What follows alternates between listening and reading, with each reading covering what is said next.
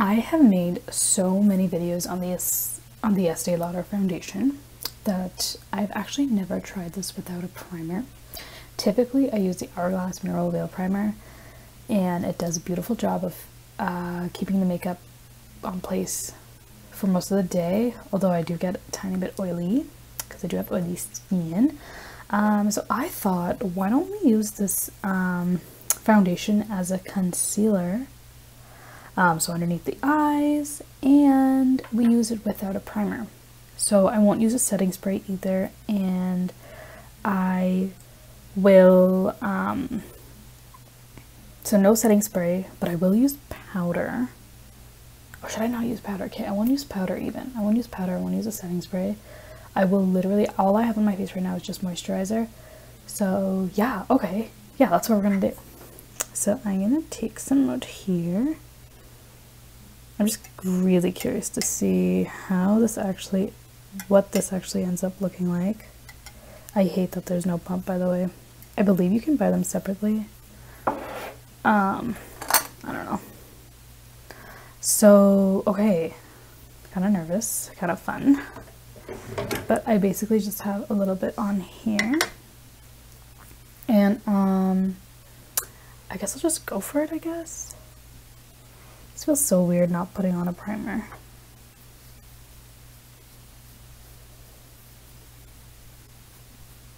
Oh, I have to color correct. Darn it. The shade is like quite lighter than my actual skin tone. I feel like that should do the trick.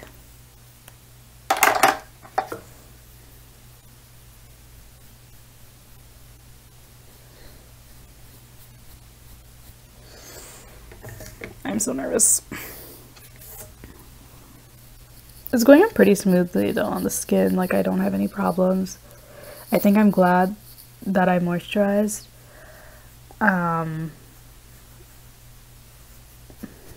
Because if I didn't, my skin would be like really friggin' dry for this. Okay.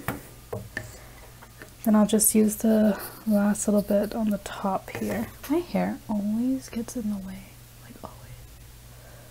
Okay, there we go. Let's put it like that. Hope you guys can see that.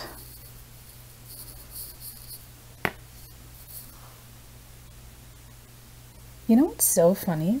My driest spot whenever I apply foundation, especially with a brush, is on my forehead. And I'm looking at this right now, and it's not dry. And now I'm kind of wondering if like the primer dried up this foundation. Because it's, my nose is definitely dry. A little bit. A tiny bit, but usually all of this goes away. Everything is evened out as soon as I apply a, God, I look so damn pale. But yeah, usually everything is evened out as soon as I put the setting spray. So, okay, I'm gonna do concealer now, which I'm like kind of nervous about. Kind of scared, kind of nervous. Let's see. Oh, probably need a powder.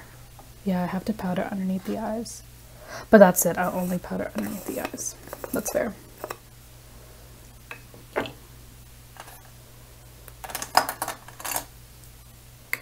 Okay, here goes.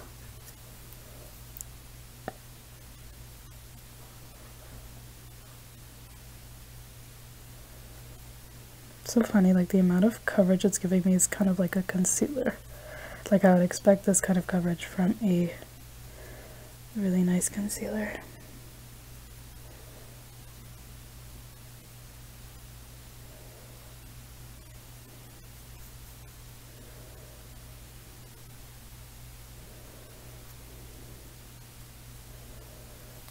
Okay, I'm gonna powder this now. Everything looks so nice, so beautiful on the skin.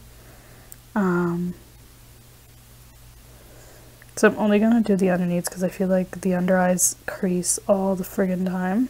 Like you kind of have to put a powder if you want that to set. Ooh. Maybe I should have color corrected. But that's what that's looking like. Kind of nice. I don't know.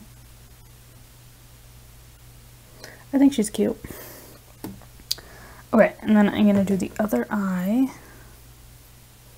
This is gonna be so friggin' interesting.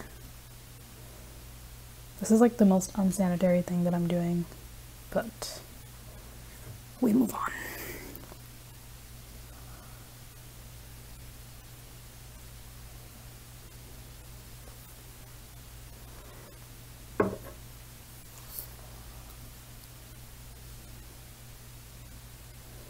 You guys see them?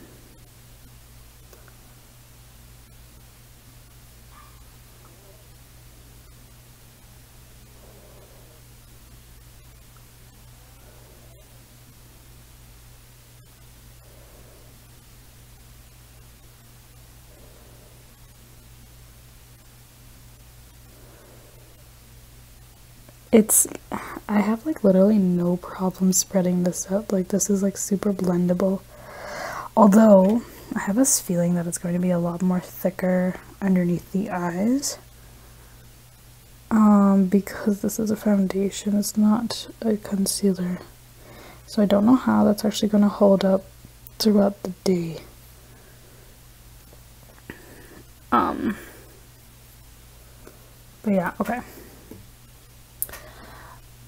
So you guys, that's what that's looking like. I hate that there's like shit like right here. Just ignore the eyeshadow.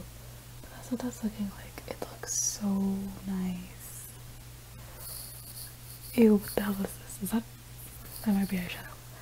Oh, it's looking so nice, right? It's like a tiny bit dry here, but like it looks so friggin' flawless. It's not even funny.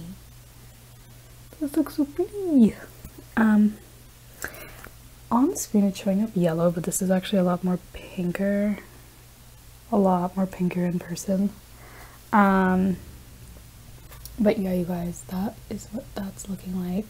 I'm gonna do the rest of my makeup and then I'll show you guys what the finished product ended up looking like. Okay, so this is what the finished makeup looks like. Oh my god, everything's like applied on so smoothly, and I literally had like zero troubles at all. Everything blended really well, as if I had worn primer. You guys, I really hope this stays on because my primer, the Hourglass one, is actually running out, so this would be so nice if I could just wear this like all the time and not have to worry at all about it staying. So I really hope it stays. I'm gonna check back later on. It's about like, I think it's about 9 or 10 a.m. in the morning, so I'll be back like later on in the evening, and then we're gonna see how this foundation stayed on. Okay, that is basically it. Okay, so it's about 4 p.m. in the evening. I really want to take this makeup off just because I feel like this, okay, just because it is heavy. Okay, the makeup, you can definitely feel like it is heavy on the face, but that's okay. I think that's fine. That is the whole point of this foundation. It is full coverage, and I'm just feeling like kind of oily. So let's talk about it, you guys. I'm just like looking at the mirror here. Surprisingly, which by the way never happens with any friggin' foundation, I'm gonna move it up here. Is this lighting better or this better? Okay, let's do this for now. Surprisingly, you guys, literally everything has stayed on with the exception of my nose.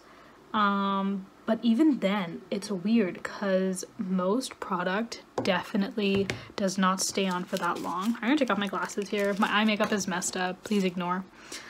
We're gonna blot. This is just like a blotting sheet, and then you'll be able to tell or see. Oh shoot, I hope you guys can see that. So yeah, no, there's definitely oil, but it's like, it looks like quite good. For not wearing a primer, this looks pretty freaking good.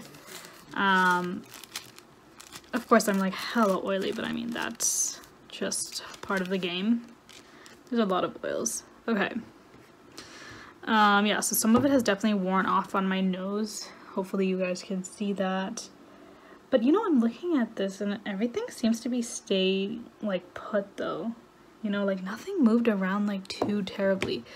Usually whenever I do wear makeup, like this side is just like completely wiped away because I will sit like this, I'll like touch my face and like, but surprisingly, stuff has stayed on. I have like 3 beauty marks and they're still on. I mean, they're still covered by the foundation itself, so it looks like really good and I'm really happy with it. Sometimes what'll happen is for the majority of this month and likely next month, I have been wearing foundation and then like immediately taking off my entire makeup. So I don't typically wear foundations for so long or makeup for so long. So I'm thinking I'm not going to be wearing a primer with this specific foundation because I only wear it for like maybe 2, 3, 4 hours max. And that's kind of good because now I get to save on primers. That's awesome. Yeah, the lipstick is just, everything else is just like a mess, but hopefully you guys can see all of that, but some of it is still there, still stayed on. My highlighter is coming in the way, but like pretty good, I would say. Like honestly, like I don't think any foundation has ever lasted this way on my skin, so this is looking like really good. I'm really happy with it. In terms of creasing, like ever so slightly right here, but that always happens. That literally always happens because I do use color corrector. And actually it's not even properly blended. But that's a whole different story. Anyways, thanks so much for watching. Let me know if you guys have tried this foundation out without a primer, with a primer. Let me know your thoughts. And thanks so much for watching. I'll see you very soon. Bye!